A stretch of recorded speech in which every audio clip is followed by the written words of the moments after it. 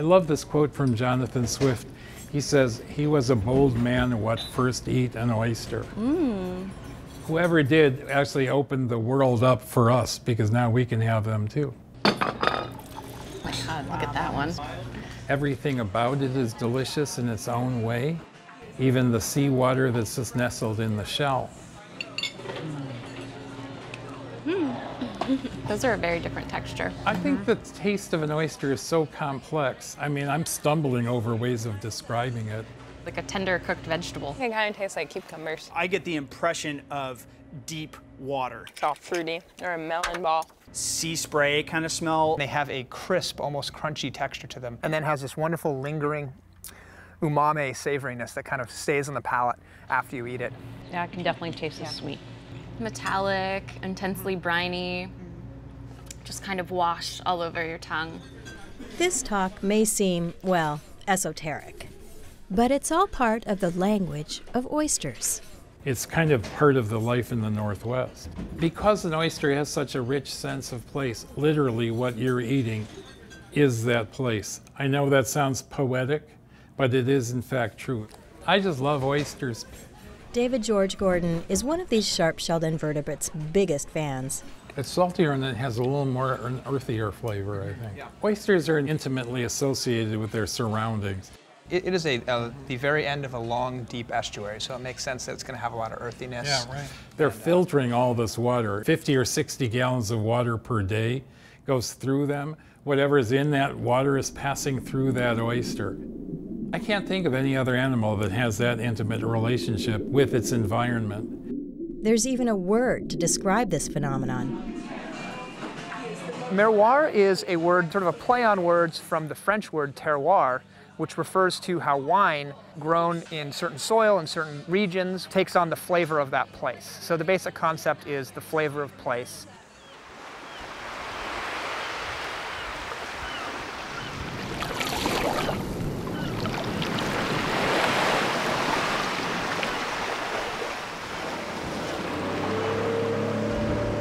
Travis Oya and Rita Welch are oyster farmers on Netarts Bay.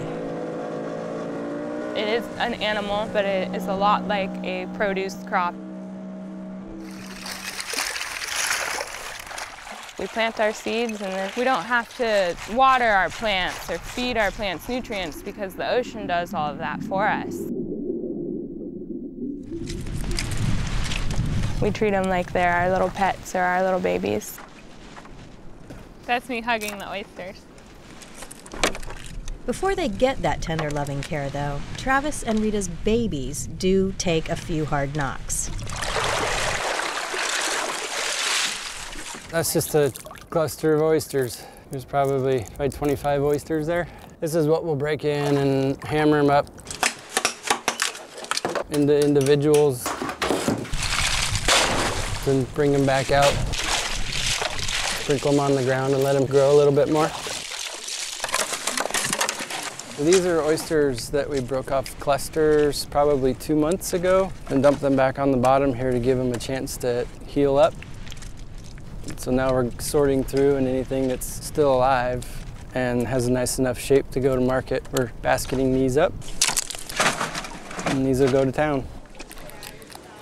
Tightly sealed inside each one comes the flavor of its home bay.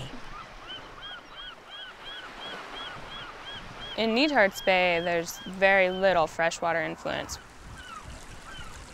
Whiskey Creek is the only freshwater influence. It's a small bay and it's quite shallow as well.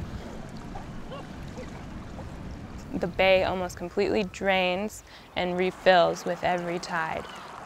So it creates a very fluctuating system, whereas other bays like Tillamook, for instance, has a large freshwater influence because of all of the rivers that feed into it. That's what gives them those unique flavors.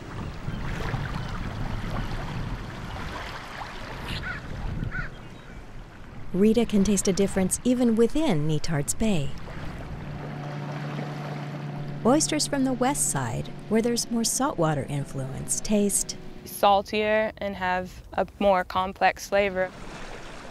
while the Eastsiders have a more earthy or oystery flavor.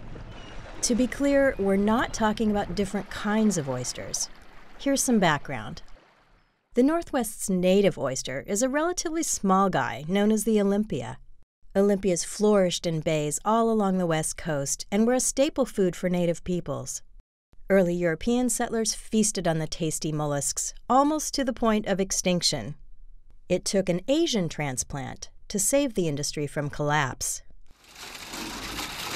Pacific oysters were actually brought to North America in the 1920s from Japan, and they became sort of the oyster of choice for farming because they grow a lot faster than our native species here. Pacific oysters have become the most intensely cultivated oysters in the world. But grow this single species in a particular environment, and its flavor becomes unique. Here's a few examples, starting with the South Puget Sound area. Case Inlet is at the end of a long estuary, producing earthy, even mushroom-like flavors. Totten Inlet's algae-rich water makes for some of the strongest flavored oysters. Nearby, Eld Inlet's lower salinity gives the oysters a milder flavor. But coastal Netarts Bay produces Pacifics with a distinctive briny taste.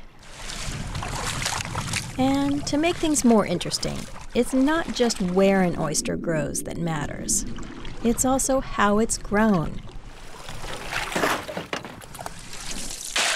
Some grow in bags that hang suspended in the water.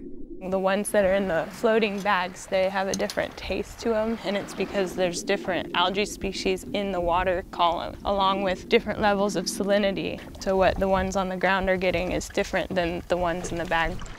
These lines of floating bags not only keep the oysters suspended in the water column 24/7, they also shape their shells.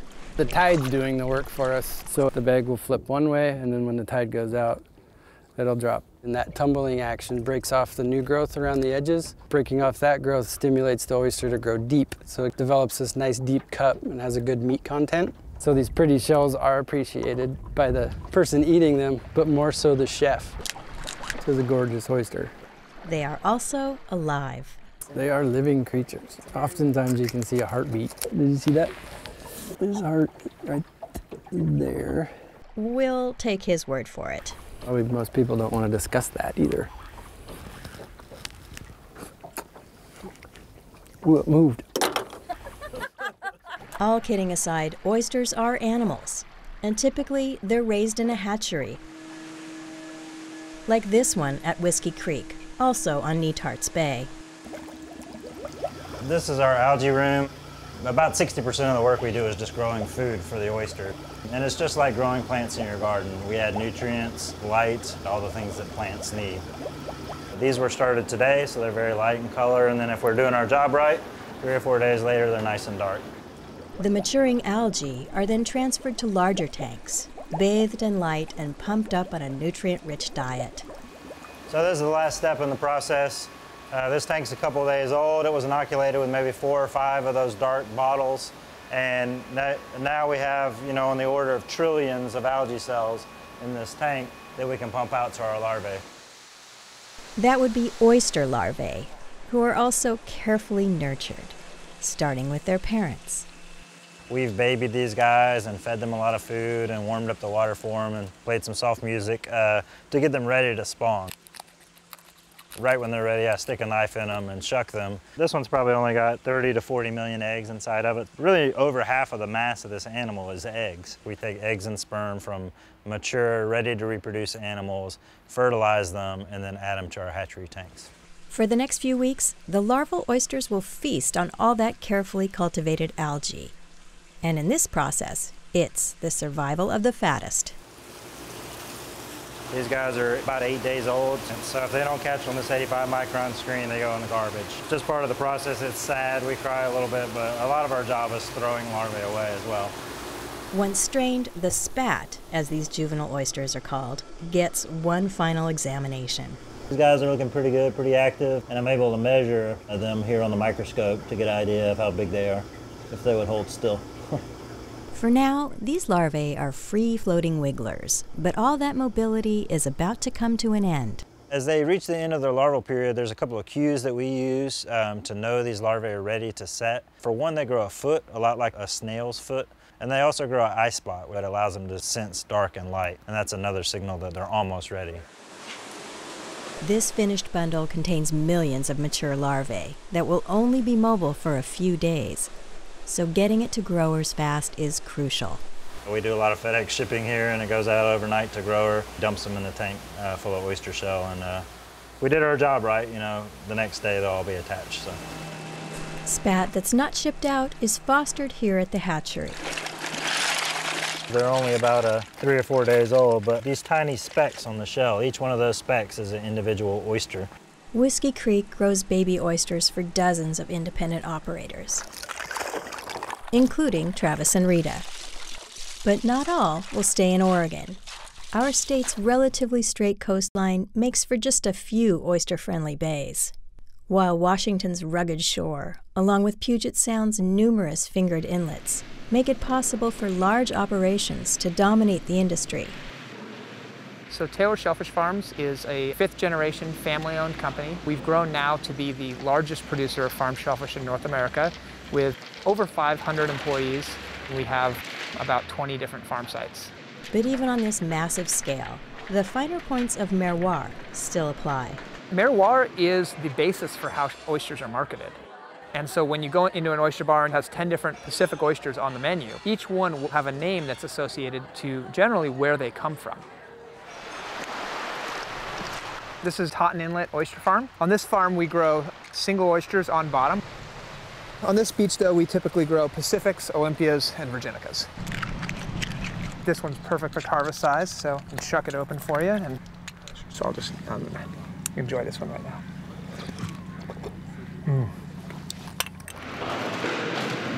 30 years ago, 80% of the oysters that Taylor produced were shucked for meats, and about 20% were sold live in the shell. That's completely flip-flopped in the last 30 years, where now we're selling over 80% of our oysters live in the shell. And that really, I think, is indicative of sort of a trend in the marketplace, that you see oyster bars popping up everywhere. A lot of really fine restaurants are putting raw oysters on their menu.